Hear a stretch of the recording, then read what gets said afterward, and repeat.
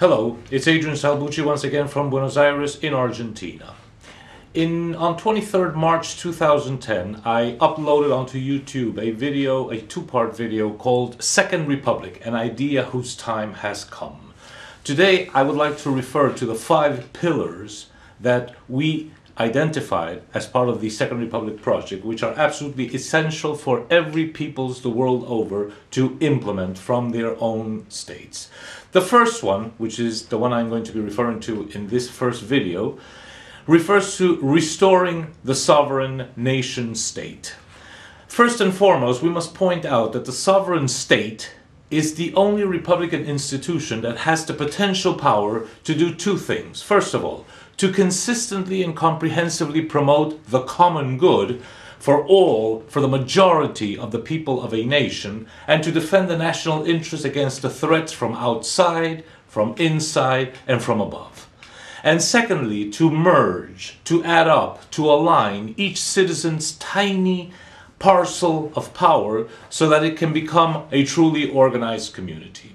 But I stress, only a sovereign nation state can do that, because what we have nowadays in just about every country, certainly in my own homeland in Argentina, is a colonial administration state. The state has been eroded so that today it performs the functions of a colonial administration. We have had our countries taken away from us from top down, from the global power elite downwards towards our individual countries. The only way to take our countries back is to work from down upwards. We will have to take our countries back from bottom up, and this is a grassroots movement. But first, let's address some basics. We have to differentiate between 3 concepts, between nation, state, and government. And this is a problem for the US audience because, you see, you Americans in the United States of America call your nation country. You call your provinces and districts state.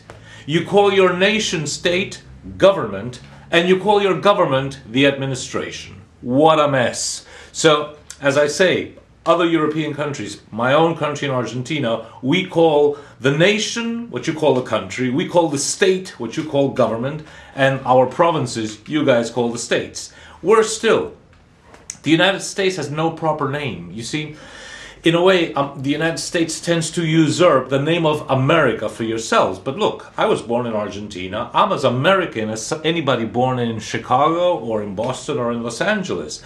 We're all Americans. The thing is that all the rest of the countries in the Americas have given themselves a proper name. Argentina, Bolivia, Canada, Mexico, Peru, Paraguay, Uruguay, Brazil. The US hasn't, and you have no right to usurp the name of America just for yourselves. You'd do better.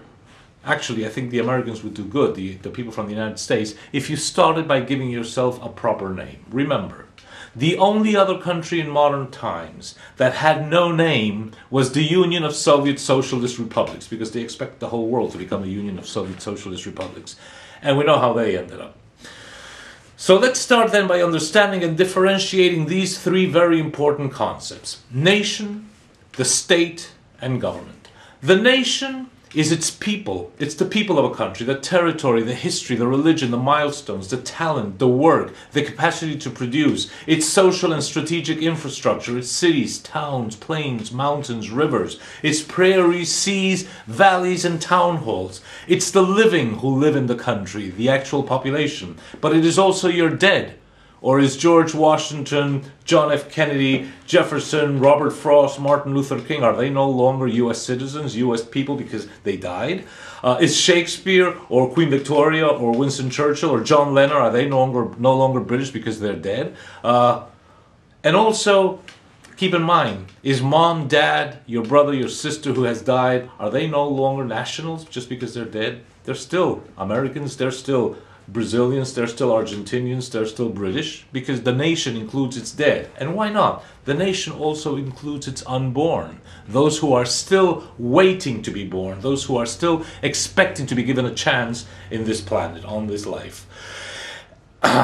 It's also the spirit of the nation. It's the eternal. It's that which really is beyond time and space. You can even have nations which have no proper territory and no state. Look at the Armenians. They have no nation state, and yet they are a people. Look at the Palestinians. Look at the Indians from both Americas, North and South Americas. So in a way, the nation is the hardware. It's the flesh, the bones, the water, the stone, the mountain, the tree, the sky. Then we have the state, what you call government in America. This is just a template whereby the people of the nation organize themselves, preferably a republic, but it can also be monarchic. The state is a virtual reality. It's like the software of a people's. It cannot be seen or touched. It's an abstract concept. It's jurisdiction, its laws, its norms, its rules. It lives only in the group mind. It has several dimensions. It is horizontal, the executive branch, the legislative branch, the judiciary, and it's also vertical, the federal or national level, the provincial or state level, the municipal or local level. It has its constitutions, its symbols of powers, the flag, the constitution, the White House, Capitol Hill, the Casa Rosada in Argentina. And the state can be sovereign. In other words, final decisions are taken by people who belong to that country for which the state serves. Or it can be colonial. Final decisions are taken elsewhere. That's the status of Argentina nowadays, and that's the status of just about every other country in the world, even the United States of America. So when we say we have to found a new republic, a second republic, it's because it has to be sovereign. It has to replace the present colonial republic that has eroded in each of our lands. It entails a second declaration of independence, and perhaps it might even entail a war of independence. And then the third concept is government. Government is the actual citizens, the people of flesh and bone who take over different posts within the state to become president, vice president, ministers, secretaries of state, governors, mayors, senators, representatives, deputies, judges, and so forth.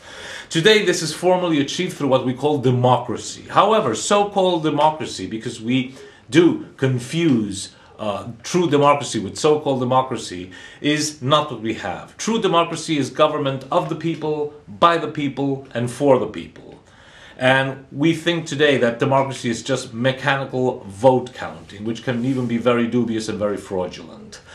The voting system is easily controlled by money. So if you want to become president nowadays, or governor, or senator, or deputy, you have to have a lot of money behind you. Because you see, to be able to reach all the people in a constituency, in a state, in a nation, so that they will know that you're there, you need the power of the media, you need the microphones, you need the press, you need radio. And that costs lots of money.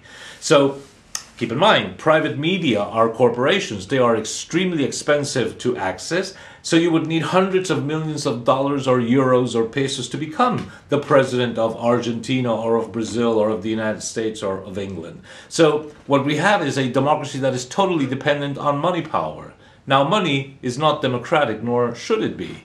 So in country after country, it's the elites who wield money power who will set the agenda, who will actually be known to the nation to perhaps become president or governor or deputy or whatever. They are the ones who fund the politicians they like, and they will blackball the politicians that they don't like. And it all depends on how well or not well these various peoples will actually support the common good. And normally they will end up supporting those who are not in favor of the common good. Because as I say, money is not democratic. So in country after country, what we have is the best democracy that money can buy. And that's why we're in so much trouble. So let's look at what the functions of a true sovereign state are. What we mean by restoring the sovereign state. The sovereign state has three basic inalienable functions. First of all, integration of the social forces within a country. Second, ensure public citizen awareness. And third, effectively govern and protect. By integration of the social forces, I mean those forces which are